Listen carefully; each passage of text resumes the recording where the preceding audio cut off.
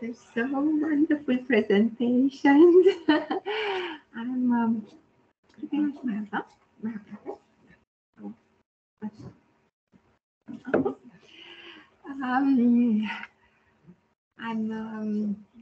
very honored and pleased to be here. Thank you, Alice, for inviting us here, and thank you, Your Excellency, for welcoming us in this wonderful place. My talk will go rather in the direction of memory, and therefore I was choosing to talk about Gorgon's time,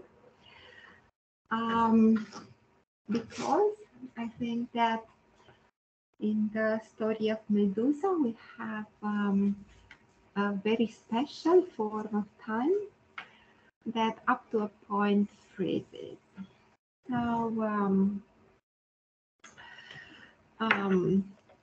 what I would like to prove here is that the Gorgons have just one kind of time, will be the present, and that it's a sort of operatic perspective, that what hides Medusa is in fact tenderness. So Medusa is a tender creature. I'm starting with this image that you will find in the Museum of Archaeology, just at the entrance from Athens. And you can see here the face of Medusa, that it's not looking so monstrous, but rather tender. I will have a starting point trying to see, because this time as memory, it's linked for me always to the image, to the sight. And therefore I have tried to ask myself which are the most interesting examples of sight that we can find in the Greek mythology. And of course, one is Medusa, her gaze that petrifies, that transforms into the stone. And on the other side, it's another creature that is called Panoptes, the one that sees everything, and of course, it's Argus. You can see here a detail for a painting with Argus. And you can see that the whole skin of Argus is filled with ices. And what I want to underline, that these creatures that have both something in common are displaying a different way of making memories, of seeing and turning life into memory. To discuss about Argus, it's a very interesting reference, a text by Michel Serres, that it's discussing about the iconography of this Argus, like an insomniac, like somebody that has no blind spots. He has this total view, surrounding view. It lives intensely the present. He never sleeps, as we know, because his eyes are sleeping one by one. And therefore, it's interesting that Michel Serres, that was a sailman once, is comparing Argus, the guardian. We remember that Hera was sending Argus to take care of a nymph that Zeus was loving, and she was transforming her into a heifer, it was more cow, and therefore she was sending Argus to take care of her, to supervise. So this is Argus, the all-seer. He is put there by Hera to see all over and to stop Zeus for getting close. Of course, Zeus was not accepting this. He was sending Hermes that with the music, with the pan flute, it's sending Argus into the eyes of Argus into the sleep, and then he cuts his head. It's the same thing that is happening with Medusa, we remember. And just to compensate, Hera, you can see here, it's picking the eyes from the skin of Argus, and he puts the eyes on the tail of the peacock. What is happening here? Basically, the all-seer becomes decorative. The eyes are no longer seeing, they are just beautiful. They are an object of seeing. They have to be contemplated, but these eyes are no longer functional. They are blind. So here you can see, yes, the whole image with Hermes playing the flute in order to send into the sleep Argus. What is happening here? We have this pure gaze, total gaze, this massive eyeball, as Michel shows, that it's all seeing and that it's falling asleep, and then this whole eye is becoming only decorative. So, just to remember, yes, Argus, the panoptes, is the one that is only decorative. On the other side, we have Medusa with another kind of sight, a deadly sight, a sight that it's petrifying, it's turning the others into a stone. Let's look a little bit of the eyes of Medusa in the eyes of Medusa. And what we will find here is, the eyes of Medusa are a sort of iconographic model, image that is always circulated, and as you will see further, the image of Medusa, because of these eyes, is becoming a sort of amulet. But let's look a little bit at her genealogy. Medusa was not always a monster. She was born as a wonderful, as a beautiful girl, but she was born out of horses and cetto, which both have been sort of creatures of the sea. Portis is a monster. He has, as you see, this tail of a fish, and he's mixing the images of different creatures of the ocean. And he is getting married with her sister.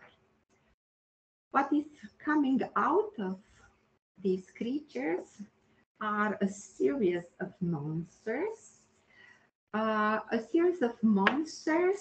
are somehow connected with the story of Medusa, because before the Gorgons, the three Gorgons, the two brother and sister, are giving birth to other interesting creatures, the three Griae, which are born as old women. And here it's an interesting relation with the time and It was very interesting to connect with the presentation of Christina, because we have this iconography of all time old. Yes, this gray woman's born gray and living as these gray witches. Then is another serpent, half woman, half snake. Then, because here we have several parents attached to the creatures, are the Hesperides, which are the nymphs of the evening, of the golden light of the evening, the Sphinx, the Nemean lion. For this, sometimes we are getting other parents in the mythology, but there are authors that are relating them to the Perseus and Ceto. But I think it's important to understand better the image of the three Gorgons. Out of which, of course, Medusa is the smallest and the only mortal one, which I think is very important, because the other two sisters are immortal. One of them, Steno, it's the one full of force. It's the eldest of the Gorgon. It's depicted with brass hands. And of course, as all of them with these strong teeth, and seems that she was killing most of the people. Then it comes the Euryale, the one with a very strong voice. And it's interesting that it's told then when she was crying, and she was crying seeing Perseus cutting the head of Medusa, the stones of the people turned into rocks by her gaze were just turning into the sand. So she's going further in this deconstruction. And of course, Medusa. And here we have a very special use of Medusa's head because of the power of his eyes. We have this Gorgoneion, which is in fact an amulet, because as you know, after Perseus was cutting the head of Medusa, Athena is taking the image of her head as her own effigy. As well, Zeus was wearing the effigy of this protecting head of Medusa. And here somehow the circle is getting round, because the name of Medusa is the guardian. So the one that is protecting. And it's again a paradoxical situation. Why this monster that is turning into stone, it's really protecting. Okay, we have this pharmacon that up to a dose is good, and with overdose can be dangerous. But I think that it's something more than this that explains the real way Medusa is becoming part of our mythology. And I'm coming back here. I'm using as a reference Ovid, as I was telling you, we are finding different readings of Medusa's identity, story, and so on. And I'm using Ovid's Metamorphosis for this. And as you remember, she was a beautiful woman. And what was she was serving in the temple of Minerva, of Athena. And Neptune was falling in love with her. And he was coming to the temple to rape her. In this moment, Minerva is turning the beautiful maid into a monster. And I think this is the moment that is the most interesting. And it's the most interesting connected with the story of the death of Medusa. And here, and I think right here we can see the relation and the way the time is conceived in the story of Medusa. What we have here? We have the killer of Medusa, we have Perseus, together with Andromeda. By the way, he's telling the story of the way he has killed Medusa at his wedding with Andromeda. And what we have up there, and it's very interesting because somehow it resembles the motif of Narcissus, yeah, because this double head. We have the head, the beheaded Medusa, kept up by Perseus. And then we have her reflection. Her reflection not in the shield of Athens, but in the sort of water. It's very important to understand this in the perspective of the story of Perseus, because Perseus was also a result of a seduction. Zeus was falling like a golden rain over the body of Danae, and she was getting pregnant with Perseus. Just to remember, Danae was kept closed by her father because an oracle was telling that her son will kill her father, so his grandfather. So therefore, Danae has forced to run away with the kid, with Perseus. He was arriving in an island where the king was falling in love with Danae. At a party, Perseus was invited, and because he couldn't pay with horses, it was the rule to pay with horses, the invitation, he was telling the king that he can give him anything. And therefore, the king was sending Perseus to kill Medusa, knowing that everybody that is meeting Medusa will die. Why? Just to have access to Danae. What is happening?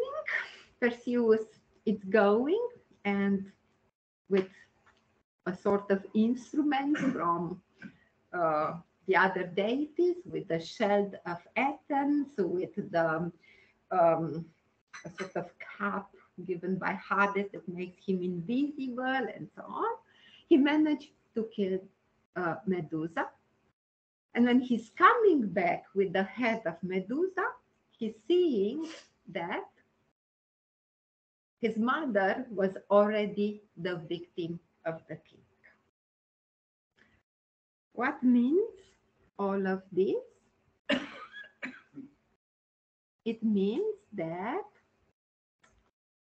leaving his mother alone, Perseus' role as the guardian of his mother is destroyed.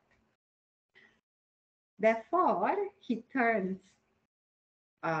basically Danae into a Gorgon, because she was raped by the king, as Danae was raped by Jupiter. As a result, what is killing Perseus? Perseus is killing somehow Danae, because in this shield of Medusa, where the gaze of the Medusa is reflected, basically this mirror, it's mirroring two stories which are somehow identical, and Danae, with her story, raped by the king of the island, is Medusa. So, therefore, in this story, Perseus, that was basically the guardian of his mother, is no longer the guardian of his mother. Medusa is acquiring this name of guardian, but it's a useless one because, yeah. finally gets his real name. Perseus means the one that wastes, destroys, attacks. Why this wonderful hero is wearing such a name? Because he is killing and ravishing his mother. So, going back to the moment when Medusa is turning into a monster, it's very interesting that we have a different way of conceiving, but most of the researchers are talking about this seduction, because there are also interpretations when she was agreeing the relation with Neptune. But Ovid, it's going in this direction that she was seduced by Neptune. And what I think it's rendering best the story of Medusa is this image of Caravaggio, which basically is a self-portrait. But the question is what we are seeing in this image. The official interpretation is that in this image we are seeing Medusa in the moment when Perseus is coming to cut her head. But I think that what we are seeing, in fact, is also the moment when Medusa is raped by Neptune. Because basically these moments are overlapping in the imagery of Medusa. The eyes are not turned toward us, they are looking aside, because looking at us means killing us. But like this, in this very interesting self-portrait by Caravaggio, Medusa is overlapping the two traumatic moments. The moment of her turning into a Medusa, leaving aside her beautiness, and the moment of death. So, the question, what case is Medusa? It's Neptune raping her. Is her lost beauty? Is her maculation? It's death. And I think here all these three answers are right, because in the end her maculation, her raping are all leading to death. And this gaze that is going directly into the death is the gaze that turns the other into death too. Is a quote from Caravaggio.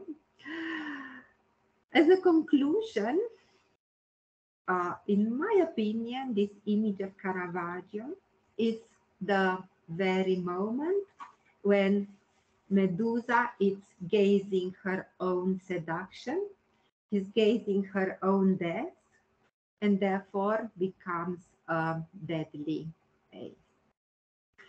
And I want to remember you that after cutting her head and going with her head away, there is a very special moment rendered by Ovidius in Book 14, when, after killing the monster that was threatening Andromeda, he washes his hands after the victory, and then she's taking Medusa's head, and he is putting leaves on the ground, and he is placing the head of Medusa on these leaves. And I think this gesture has so much tenderness and so much loving in it that somehow anticipates the moment when he's coming back with Medusa, seeing that her mother was raped and that Medusa is somehow like his mother. And what is happening then, and I think this is also amazing, beautiful, is that the nymphs are gathering plants for the water from the waves, and then putting close to Medusa, these are turning into corals. Just think of the beauty of the corals. Just think at the corals like the veins of blood. Just think of this overlapping of pain, of trauma, of killing, of death, and of beautiness and tenderness. Because just imagine these nymphs gathering and putting them near Medusa to turn them into corals. It's like putting flowers near the death. So therefore, what I think is that in the end, the time of Medusa, which is also called the Gorgon, has no direction. Basically, she's immobilized in this moment when Neptune has seduced her. It was cutting her life, was cutting her beautiness, has maculated everything. He was stopping there in this moment of trauma that is like gazing in the eyes of the death. And therefore, the gaze of Medusa is becoming so powerful. Therefore, her gaze that was seeing death is transforming the others into death as a revenge, but also as a protection, because she shouldn't be seduced anymore. And basically, what is also very interesting is that her sisters, the Gorgons, were also beautiful, and they are turning into ugly monsters in the same time. And I think this is giving a wonderful image of the whole family receiving this pain of this transformation from the trauma.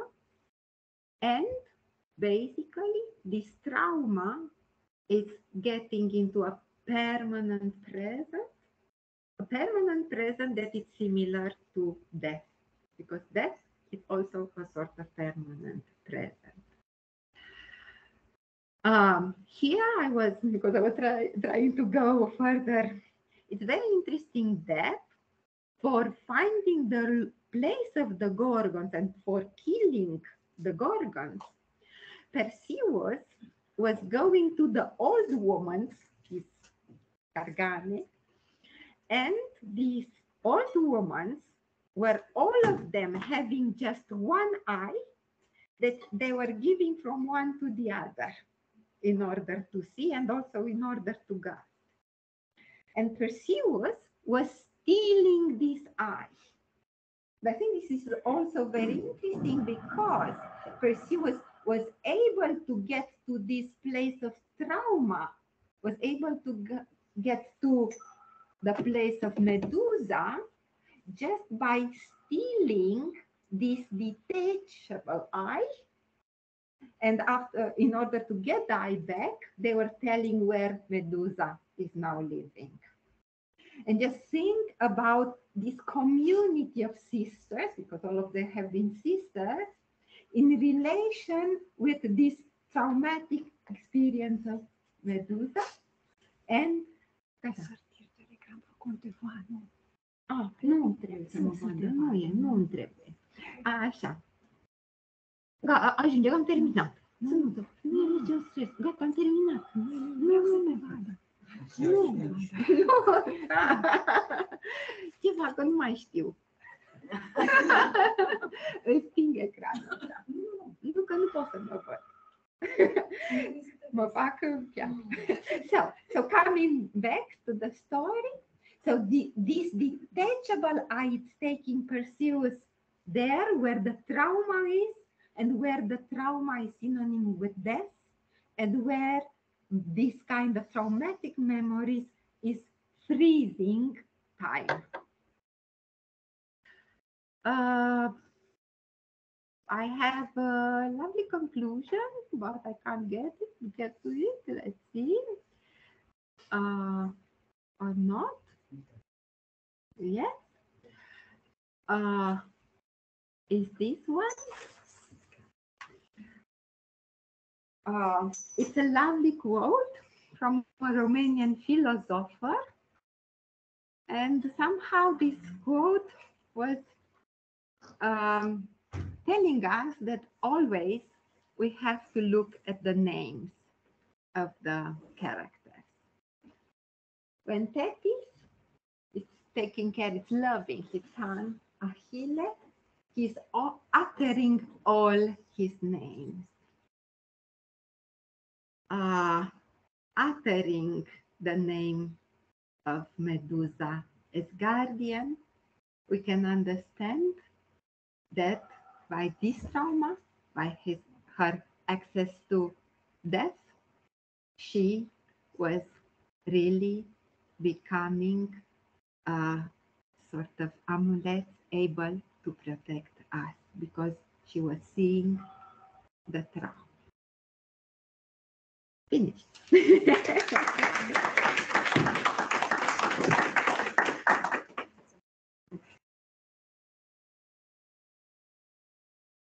Je remercie Alexandra CRâNCIUN. Comme j'avais dit au début, on garde les questions pour la fin. On voit que notre parcours est parti de l'Apocalypse, il est passé par le temps des icônes des églises pour arriver de nouveau au temps mythique de Gorgon. Et maintenant, on revient à notre époque avec la présentation de Sébastien Chenavet, une figure mythique pour éclairer la recherche en rhétorique, la figure de Cassandre et l'analyse des discours contemporains des militants écologistes.